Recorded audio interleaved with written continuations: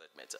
And all of the other policy instruments that you see here, this is where the South African food security mandate is hinging upon, from the food security policy, from the household food and nutrition security strategy approved by Cabinet, from the new growth path, from the NDP, and the nutrition roadmap, and what we have now been approved by Cabinet lately, which is an agriculture policy action plan. And this is the background, which I'm going to rush through it very, very quickly, that it was approved in September 2013, gazetted in August 2014, together with the First Atlala Food Production Initiative. And the history where this policy is coming from is starting from 2000, where we had an integrated food security strategy for South Africa. And the experiences that we have learned in implementing that very same strategy has culminated us, or government, to come to this point where we develop this policy. So in other words, we have looked into the evidence-based policy approaches and what we have implemented over time, what works, what doesn't work, and then it culminated down to what we have now as a policy of government moving forward, and we are busy implementing it. And the Intergovernmental Technical Working Group, which I think Mr. Tagavaraj was referring to in relation to the support to government, has already started developing the implementation plan for this very same policy. Last year, we had a Operation Pakisa. I think some of individuals are aware of what government does in relation to the Pakisa. So we had a food and nutrition security Pakisa workshop in Indaba Hotel.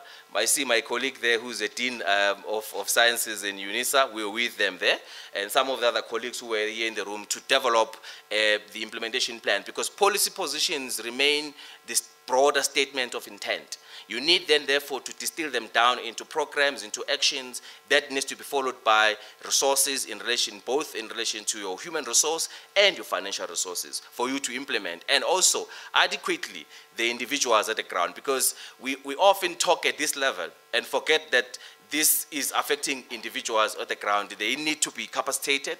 They need to have the skills for them to be able to feed themselves. And I think if you look into countries that have dealt with the issue of food security, policies and programs and strategies to some extent has met the capacity from the ground in relation to the individuals that are the recipient and the users of those policies. So we're trying to do that as government. I think what I'm going to share with you down the line of the other initiative that we're engaged with. However, South Africa is not a highly agricultural productive country. I think if you would look into it, we only have got 12% of the highest potential agricultural land. What does this mean? It means the land where you could plant and not be able to have your irrigation and other infrastructure that you will need to just plant. The agroclimatical conditions are favorable for cropping and other production systems. And we have 22% which is suitable. And the rest of the land we have is marginal.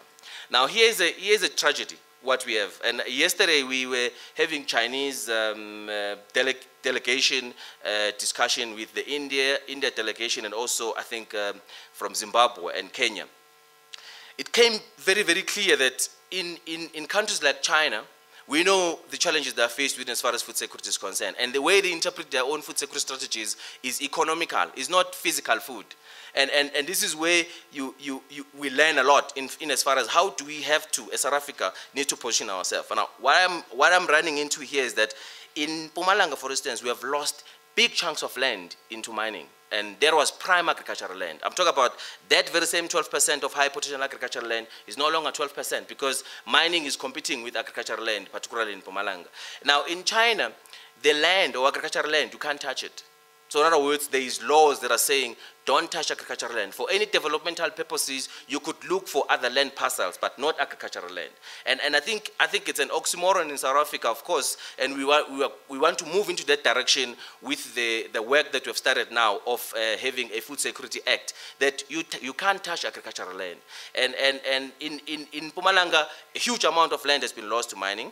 BFAP has actually simulated to be something like 20–26% of the prime agricultural land that has been lost to mining in Mpumalanga. That was predominantly utilized to produce grains. And Grain SA, together with the department and the farmers, we needed now to find a new area where grains would be produced, because the population, as what Dr. Savagrach has said, is going up. The land in which the production is actually taking place is getting smaller because of the competing demands. Therefore, there is the need for technology and advancement of research for us to have better varieties, but also we needed to relocate the grain production in Mpumalanga to other parts of the country. Less we are going to be dependent or solely dependent on imports. And we know when we're dependent on imports, international price volatility, they will come.